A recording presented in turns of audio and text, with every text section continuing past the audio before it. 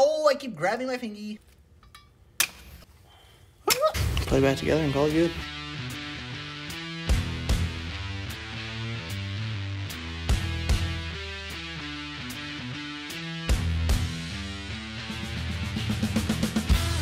Alright, so today we are doing rear drum brakes on the O2 Impreza Outback. Let's go ahead and just dive right in. That was so cheesy. Welcome back to the channel. Alright, so if you live in Michigan like we do, your drum brakes are most likely welded on with rust. Get yourself a nice big hammer. Get that puppy right off. 9 times out of 10 it will not come off that easily. So when you're getting into drum brakes, it is always a good idea to have both sides up at the same time because you're going to want to reference. You can take a picture of it all put together, but as you can see from this, it's all dirty and, you know, there's no really color difference in anything, and your springs are color coded, so it's always good to have the other side jacked up, taken apart, so you can use that for reference for putting putting this side on once you get it all taken apart. To get these off, typically all you're gonna need is just a pair of pliers. So these pieces are little pins that stick all the way through, and if you can see the notch in these, the way that they're turned right now, they will hold it down. So what you do is you take your pliers, push it right into that, get onto the pin, and you should be able to turn it to where you find that notch. Except now we're right back to where we started.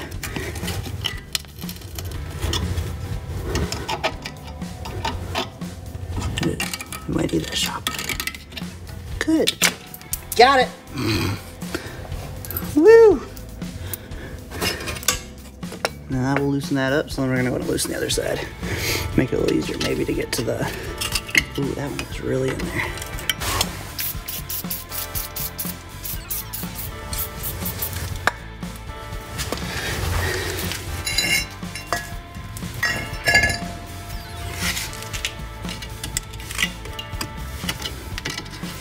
This is gonna be special. I might just be breaking this one. We got new parts. Every once in a while, you just gotta, just like that. Good grief.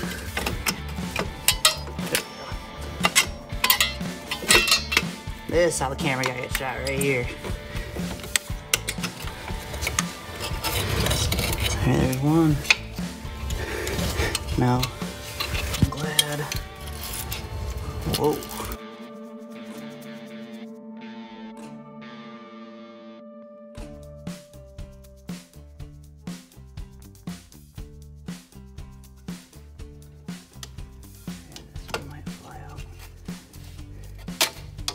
Maybe not. Right. Oh, there's that.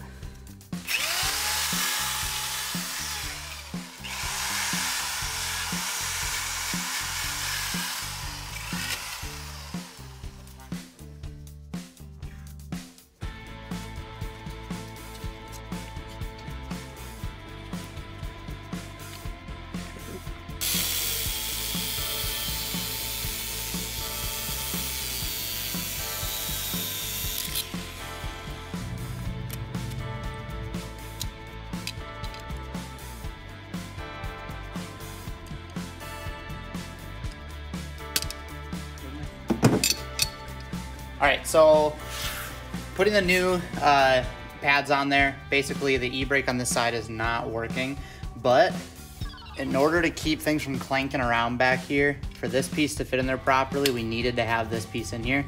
So what I literally did was we went ahead and put it in correctly up there, but we just threw a little tack down there, just so it keeps it from clanking around, and also just weight won't be different on the other side. So not that it would make a huge difference, but when you're working with wheels, it's always good to have a good happy medium. So we're gonna go ahead and start getting this side put together. I'm gonna start out by just kind of setting both of these up here. We're gonna go ahead and get these pins through first with the springs. So to do these, this pin has to come in from the back side. So we're gonna find that hole back there. Nice.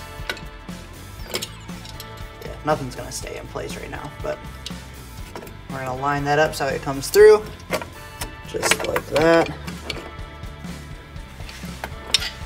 sure this at least kind of stays in the right place. Spring goes over top of that. No one ever said this was fun, by the way.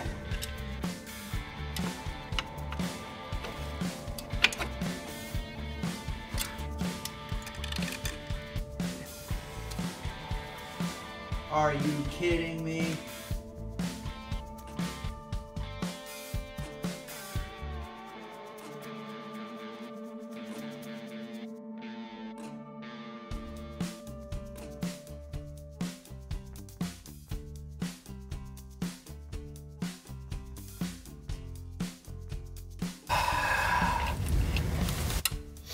This is why you go to the auto mechanic shoppies. Whoa. Do not go to auto mechanic shops over here. I'm looking for this piece right now. That piece will just float until we get the other thing in there. Gray boy.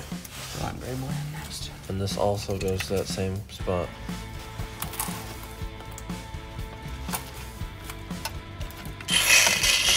Get there. That was sketchy. Woo! Hey. It's about to get sketchy.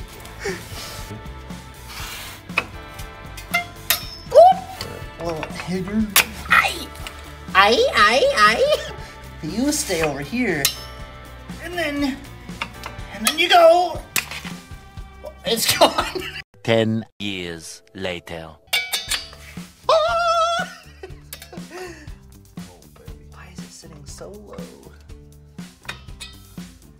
Why are they sitting super low? Look how low these are. The way that they packaged the shoes, both rights were together, both lefts were together. And so I took a set of two, essentially backsides, so lefts, and put them together. Hence the reason for my huge struggle. There is a pin going through one, there is not a pin going through the other. I have a set of two pins. Everything almost lines up perfectly down here. But, except for the fact that it wants to fall super low. So, in theory, this is what will solve all my issues. How does that make you feel? You win some, you lose some. I still have a zip tie down the back of my pants.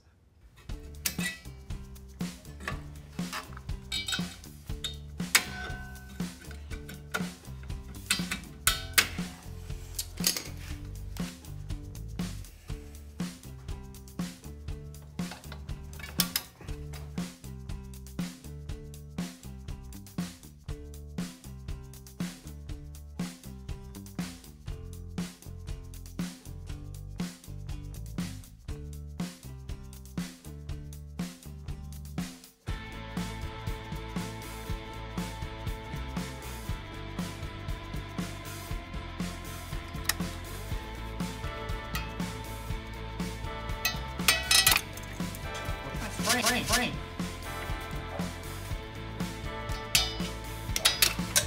Right into the danger zone. That doesn't even make any sense. Oh, it's supposed to grab.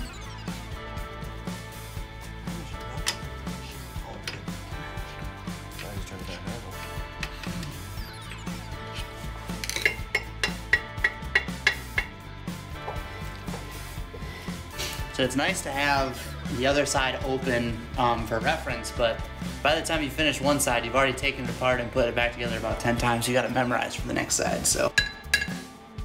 Hitting it again. All right, so I know this was kind of crazy. I kind of was not expecting it to be as hard as it was. I also wasn't expecting to put the wrong side drums on there, or wrong side shoes on there. Hopefully this helps somebody out there. And please comment below if you've got any other ideas for things you want to do to this car.